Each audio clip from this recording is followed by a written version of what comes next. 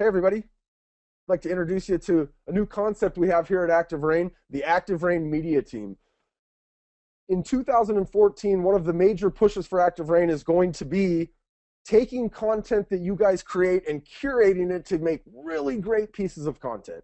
And one of the things that we're then going to do with that content is teach you how to share it with local media. So as a part of the ActiveRain Media Team, we're going to teach you who to approach in your local media.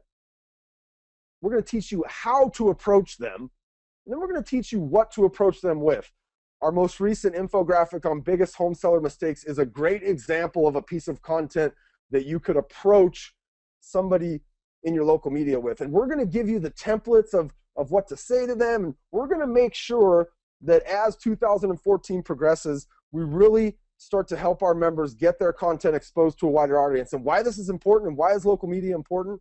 You're going to hear throughout 2014 a lot about Google authorship or author authority. And basically what this says is Google is going to start ranking content based on who the person is that's writing it. And so your chance to get out and get more media contacts, get your name printed more times online is really going to help all of your content rank better. We're really excited about the ActiveRain Media Team.